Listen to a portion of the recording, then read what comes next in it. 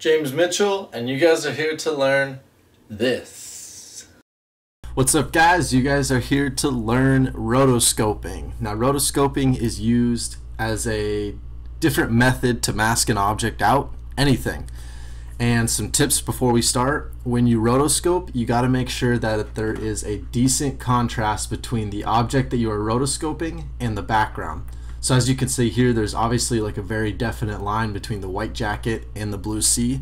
So this should make it very simple for us to rotoscope my girlfriend in this case out, because there's such a good contrast between the two clips. So when you're shooting your video, if you plan to rotoscope it out, just make sure that there's good contrast. So let's get started.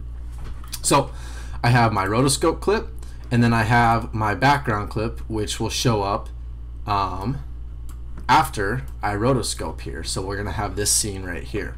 So what we're gonna do is we're gonna click on our clip, we're gonna double click so we go into the layer in After Effects here, and then all you're gonna do is you're gonna come up to this little guy right here, which is the rotor brush tool. You're going to click it, and now anything you paint, After Effects is going to try to use its algorithms to understand what you were trying to rotor brush out of the film. So if I do a nice little outline of Michaela here, it is going to create this pink outline of what it thinks I'm trying to rotoscope out. So as you can see, it maybe missed the hair in the ear, so all you have to do is then come over and paint a little bit more, and then it'll adjust.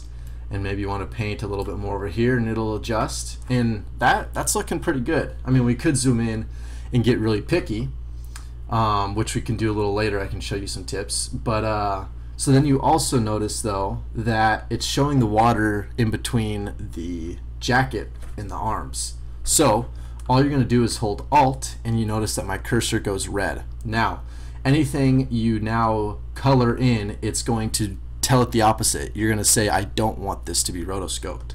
So if we just draw a little line right there, it's gonna start noticing that it does not want that area to be in our rotoscope. And same here. So we can kind of mess with it a little bit more, see if we can get it to maybe understand exactly what we're trying to do, and that looks pretty good for our instance. So if you really wanted to get picky with it, you could come up here, click and hold, and then go to the Refine Edge tool, and then you can refine the edges around maybe where you want more of the ear and the hair to be very like sharp, but in this instance we're not going to do that. So we have our clip, we have what we think is good for the beginning to start rotoscoping. So we're going to come down right here, and we are going to drag this to however long we want this to be rotoscoped. So I'm going to drag it to the end of my clip. Now all you have to do is come over and hit freeze, and then what After Effects is going to do is it's going to go frame by frame, and it's going to rotoscope our clip. And so you can see it in real time how it's moving and how our clip is moving.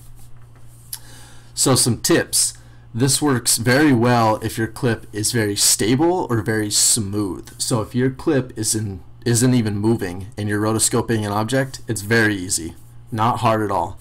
But as you can see here, as my clip is moving, you can see that After Effects is losing the contrast between what I want it to and what it should. So what we're going to have to do is go stop.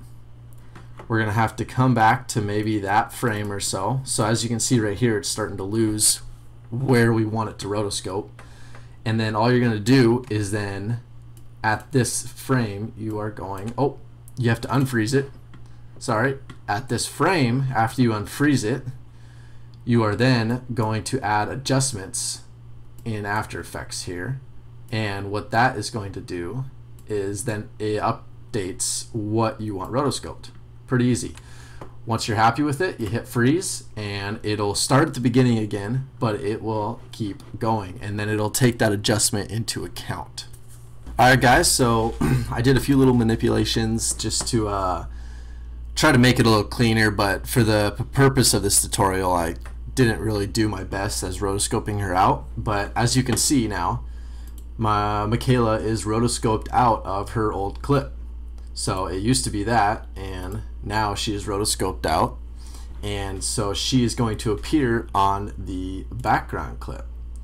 So as you can see, if we move forward, as she moves and the background moves, now as you can see, it's kind of chattery, and that's because I didn't take a ton of time to rotoscope, you know, some of the extra water out and all of that. But it also is because this clip doesn't have the greatest contrast between the water and the jacket in the shadows here. But if you can imagine, if you were doing this on a green screen, this would be super simple. You wouldn't even have to probably go through and edit, because it would just know, because there's such a good contrast between the green that's lit up and the character. So this is a potential of what they do in movies. Now, some other things is you come over here and you can mess with the feather, which is how much that it's going to feather where you're rotoscoped, the contrast, shift edges, reduce chatter, so how much these lines are moving every frame to adjust for your rotoscope. So reduce chatter is going to try to minimize how much the lines are pretty much chattering, trying to outline your object. But I'd recommend you guys play around with this, maybe click some motion blur on it.